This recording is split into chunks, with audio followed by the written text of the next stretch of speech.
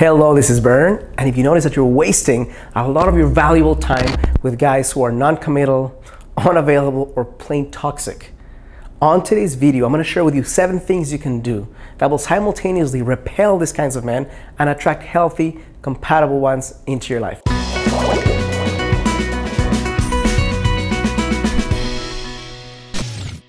Hello, this is Bern. Welcome to another edition of BernMendez.com, a space where I share with ambitious, heart-centered, and intelligent women how you can attract the relationship and the man you want without the need for gimmicks, manipulation, silly techniques, and by being the best version of yourself. Let's first define what unavailable and toxic means in the context of this video.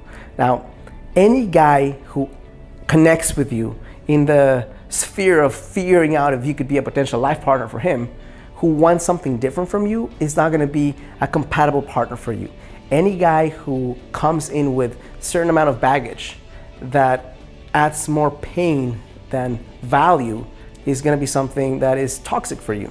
Anyone who doesn't help you come to be your best self, anyone you have to hide your personality around, anyone that doesn't see greatness in you would be a toxic person for you. So my goal right now is that the things that I'm sharing with you will simultaneously kill 2 birds with 1 stone.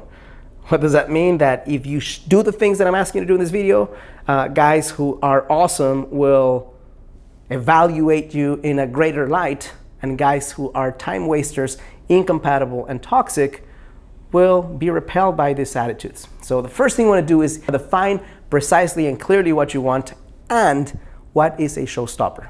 So what does this mean? Well, if you're ambiguous about what you want and you connect with a man, then because you're ambiguous, you might be going to a destination that's not the one you really want to end up in. Or he might have some traits that you don't want to connect with, but out of lack of definition, you just say, well, I mean, you don't even know. So you continue doing something, continue in a relationship that can potentially be very harmful for you.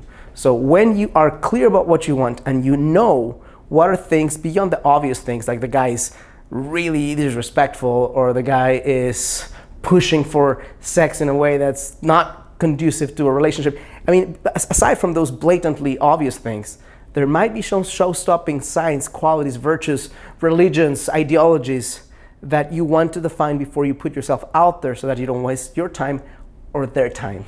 Second thing you want to do is you want to get clear about expressing your voice.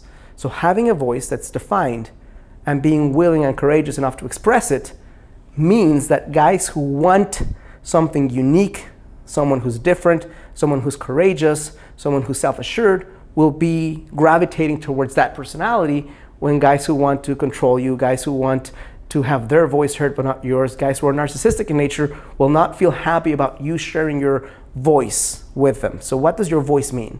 Well, there's things that you love and there's things that you hate. There's values that you find meaningful in life. There's activities that you find exciting. Being willing to share the truth of who you are with a man and having him evaluate you with a full picture is part of the thing that's going to allow you to connect with someone who wants someone who's self-expressed versus someone who's repressed and just taking commands from him, which is a dysfunctional, narcissistic type of guy. Number 3. Asking powerful questions early on. Why does this both attract the right man and repel the wrong man? Well, because if you're asking questions, imagine that a guy is conscious enough to know that he's not just going to start dating randomly, but he knows what he's looking for out of a partner, and he knows why he's dating. There's an intention behind what he's doing, and he has a goal in mind as far as what's the end game if everything goes right. And let's imagine there's another guy who wants to just have a friend with benefits or wants to connect with women to have sex and that's all he wants. Well, that guy will not have thought out all the things that the guy number 1 will have thought out. So when you ask powerful questions early on, when you connect with a man and figure out together what is it he's looking for in a relationship, what his thoughts on marriage are, what his thoughts on life and the future are, not for you, just for himself, a guy who is clear on what he wants and who wants similar things from you will find that an appealing characteristic, provided that you ask the questions without neediness. You ask the questions willing to receive whatever he's offering you and then make your decisions from then as to what you want to continue connecting with him or not. As long as you act this from a non-needy place, the guy will feel more attracted to someone who's clear about what she wants and not wasting her time or his time. A guy who doesn't know what he wants, or a guy who knows that what he wants is something different from you, will find it offensive, will tell you that you're really pushy, will try to guilt you into stop asking these difficult questions, and there's no need for that. So when you ask powerful questions with kindness and respect, and the man recognizes the beauty in that and the lack of time wasting in that, he's going to be more attracted to you. When a guy is of the kind of time wasting or unsure about what he wants, he's going to find those questions aggressive and offensive, and that same question can both attract and repel a guy. Number 4, holding a boundary of no sexual intimacy until you and him choose to become exclusive. Why is this something that will both attract and repel guys? Well, imagine this. Imagine that you're a guy who wants to create a long-term intimate partnership with someone that leads to marriage, and ideally spending the rest of his life with someone.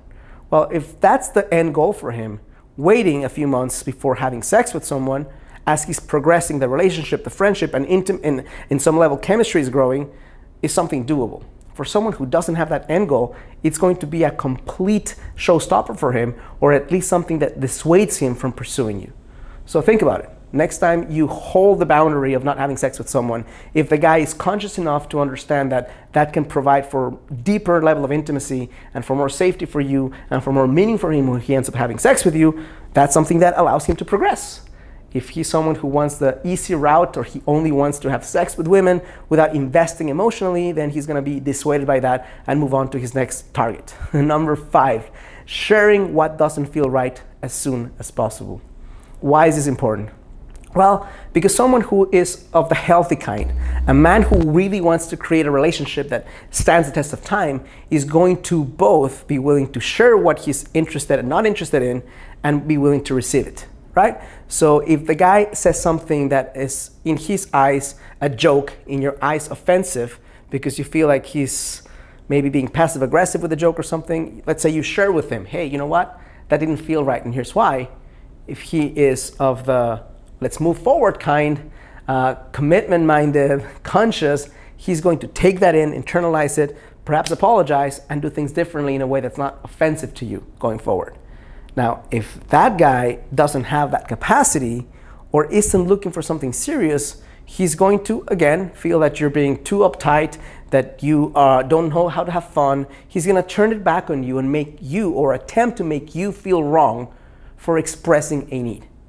Number 6, this leads me to number 6. Number 6 is having the, again, courage to share your beliefs and values and needs. Why?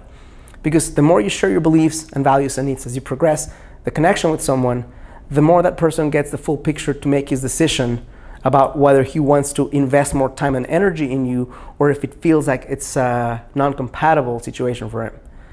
But again, when you share your beliefs and your values and your needs, guys who don't have that capacity to create a relationship, who are not commitment-minded, they're going to not pay attention, they're going to laugh about them, make a joke about them, they're going to disregard them, you share a need and the guy will, it will go through one ear and out the other one. So again, by being more expressive, by sharing more of what you need and value, you get a chance to evaluate the real-time response in someone and his ability to grasp that information and do something powerful and positive with it, or turn it back on you and shame you for having ideas and beliefs that perhaps are different from his. Number 7, and I know that what I've been sharing around this has something to do with this, but I'll be as direct as possible here. Saying no. Saying no is one of those things that will both repel guys who are of the short-minded, what I want right now, sexual pleasure type only, versus long-term, commitment-minded, investment in time and future type of guys.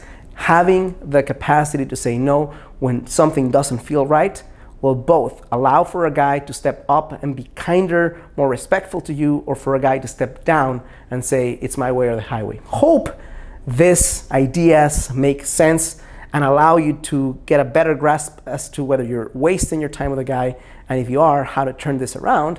And I'd like to offer you something. If you find this is meaningful and valuable, I created a class for you that's free that will help you to step into the relationship you want with more ease and less pain than your current trajectory.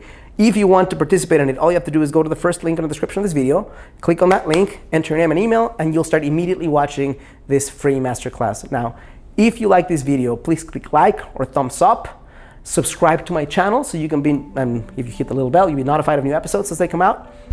If you find this is helpful, let me know in a comment what you thought about this, how you can implement this in some way, or share it with a friend. Last but not least, if you're saying to yourself, this makes sense, I understand this intellectually, but I still have such a hard time putting it into action, you're not the first woman who says that. And if you want my hand-holding and help and accountability so you can get to the relationship you want in a fraction of the time, you can apply to work with me on the second link in the description. Again, answer a few questions, and if we're the right fit, we'll have a conversation and let you know how I might be able to support you into entering the relationship you want with a lot less stress and with a lot more speed. Thank you so much for connecting with me. As always, I challenge you to live a full and a conscious life.